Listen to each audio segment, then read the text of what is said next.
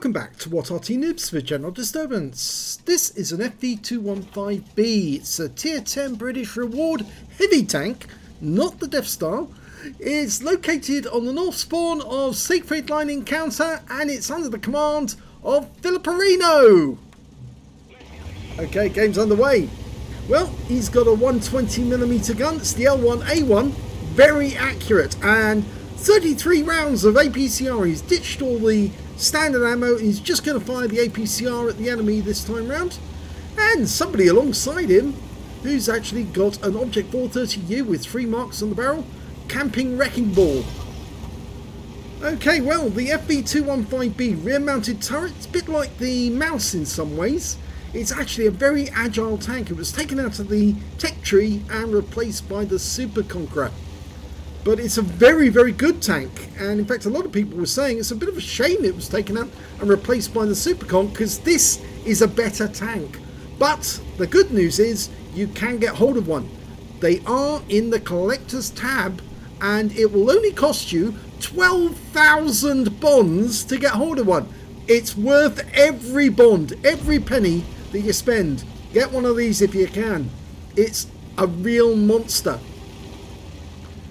Now, I say it's a real monster, it's because it will actually deflect rounds from tanks that really it shouldn't be deflecting rounds from. Some of the most OP tanks in the game. Well, Filipperino's going to occupy this corner and repel some of the enemies that are going to come around that side there.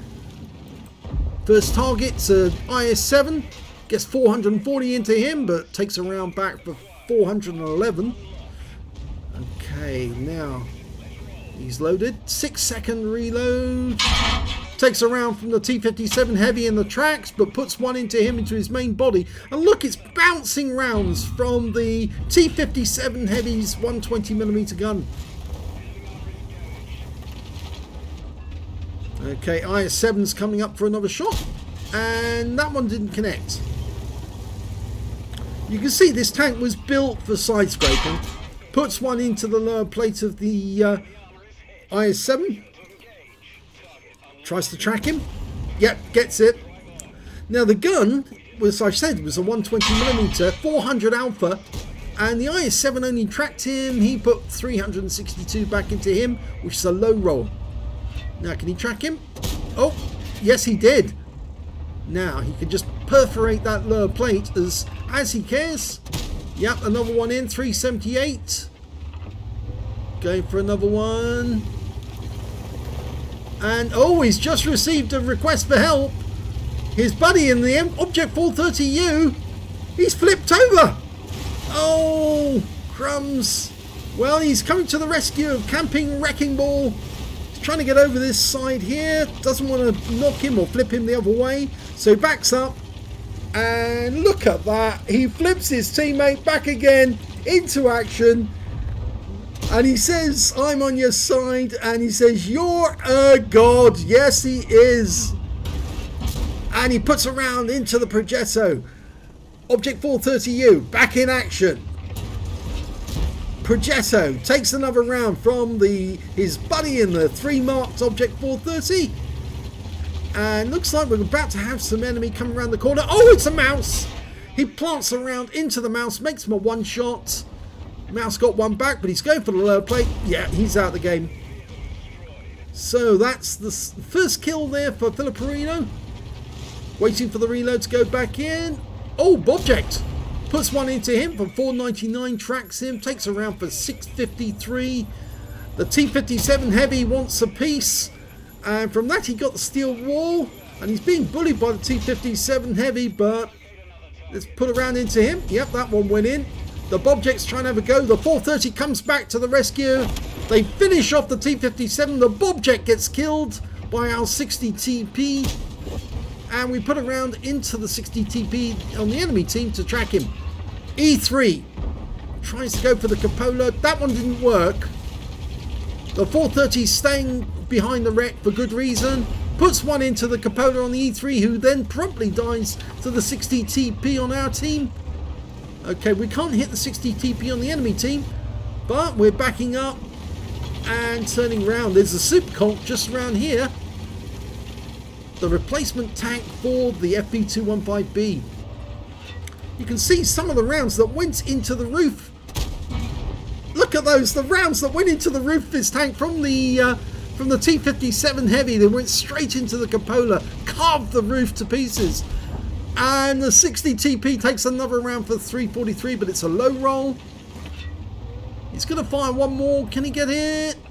Yep, nicely right through the side. A high roll this time, and he's leaving that to his teammates because he's going after a Heshbarn and a Super Conk. Okay, Heshbarn is the first target. Lines him up, puts one into him, goes for another. Track him.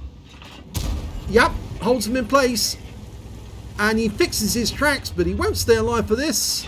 Yep, that's him out of the game. Just took down one of the most dangerous enemy tanks. And there's another one just around the corner, Super Conk. And he dies. Now, Filipperino's only got 140 hit points left now in this game. He's done 7,000 hit points of damage already. Blocked 4,450. And he helped save one of his teammates from, well, a rather embarrassing death on his side. And now he's out hunting for the enemy Arty. There's a TVP 5051 in the north. And he's been killed. And the Leopard is the last one alive on the enemy team. So he's just looking for the Arty now. Now I think you can see now how tough this tank is. It really is mega tough. And it really should be in the game, but Wargaming wanted it out, and so they replaced it with the Super Conk. But if you can get hold of one of these from the Collector's tab, it will reward you, even though it's going to cost you 12,000 bombs to get it. Now he's motoring out into the field, and you can see it's actually quite quick for such a heavy tank. Only got 7 degrees of gun depression, but, well, you can increase that if you shoot over the side, I think. Now, can he get to that Object 261 in time? Yes, he does! 3 kills, which makes him the highest scorer on his team. Well done, Filipperino. Let's have a look at the end of battle stats. It's an ace tanker for Filipperino in the FV215b British heavy tank. He managed to get a Hand of God for surviving the battle, having received damage from 4 different enemies, a Bruiser medal for getting at least 5 critical hits in that one. He managed to get 11, a Fire for effect for doing more damage than the hit points of his own vehicle, and a Shell Proof for blocking more damage than the hit points of his own vehicle. He got a Spartan for blocking around when he had less than 10% of his hit points left, a Confederate for hitting more of the enemy than anyone else on his team, a Steel Wolf for blocking more damage than anyone else on his team, and he managed to get a High Caliber for doing more damage than anyone else on his team. What a game. Let's have a look at the team score. Highest damage, 7,153 hit points. The next high scorer was the 60 TP Lewandowski Go with 5,440. And after that, it was the Super Conk on the enemy team with 4,619. When it came to kills, it was actually the Leopard 1 on the enemy team who managed to get 4 kills. Then we got 3 kills by Filipperino, 2 kills by the FV215b 183, that's the Death Star, and a 60 TP on his own team, as well as the Object 430U. His teammate actually didn't survive the battle, but he did get a lot of damage, and he must have had a bit of fun. And, well, the only member of the enemy team who actually managed to get more than 1 kill was that Leopard 1. When it came to base XP, it was Filipperino again with 1,364 base experience points, 1,076 for the Lewandowski Go, and 880 for the Object 430U. He fired 27 rounds, got 26 direct hits and 19 penetrations. Good accuracy. He had a few shots which he fired which did hit spots where it didn't do any damage, but apart from that, he was having a lot of fun dealing damage to the enemy. He fired 2 HE rounds during that game as well, so he got 2 for splash, 7,153 hit points of damage, all of it at close range. 15 hits received from the enemy, 5 of them were penetrations, 10 non-penetrations, and 1 hit by way of splash damage. He blocked damage of 4,450 hit points, spotted 1 of the enemy, that's the Object 261, damaged 9 of the enemy, killed 3, and did 1,107 hit points of damage assistance. On a premium count, he earned 67,172 credits, got 30,227 from battle payments, so his total was 130,985 credits. But he did spend a lot of APCR because, well, apart from the 2 rounds of HE, he was firing nothing but APCR, nothing but premium throughout the battle. And, well, yes, he ended up with a small loss of 47,038 credits for the game. But he will make that back in no time at all.